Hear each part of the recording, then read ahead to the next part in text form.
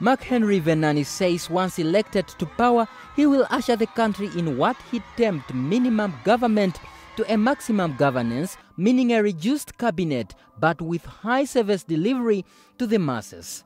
Venaani has also vowed to lead on the front line to attack all forms of corruption and consolidate all resources that he says benefited only a few elites so that it can benefit the population.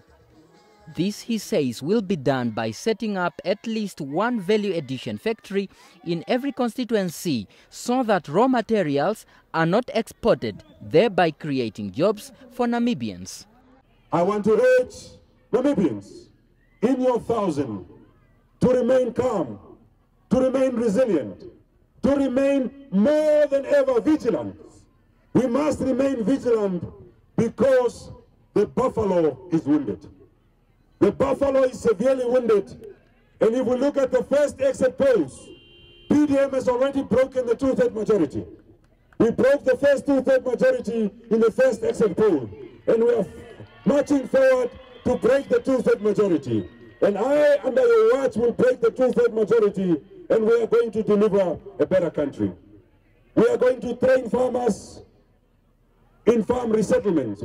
Among other ambitious promises, he says his government will reduce taxes for companies in order to attract foreign direct investment, reduce time it takes to register a company to only 5 days, create employment for unexperienced young people by giving them in-service training. We shall not discriminate against those that are falling in the category of LGBTs. We shall respect their right and they shall enjoy their freedoms in the country of their birth. We shall not trample on the rights of any sector of our society. We shall not pursue tribalism in our government. We shall not pursue regionalism in our government.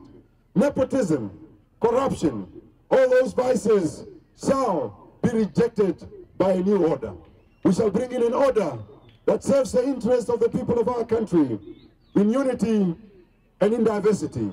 But we shall serve, and my transformational leadership shall serve this country with honor, humility, dedication, and a cause for service delivery.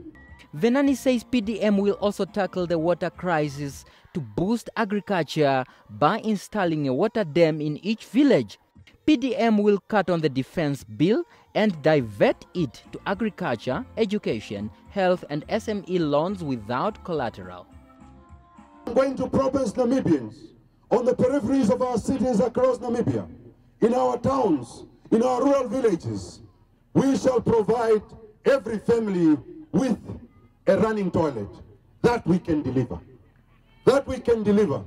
Even if it has to cost me selling the presidential Learjet to start the project of one family, one toilet, I shall do it. Daniel Nadunya, NBC News, Windhoek.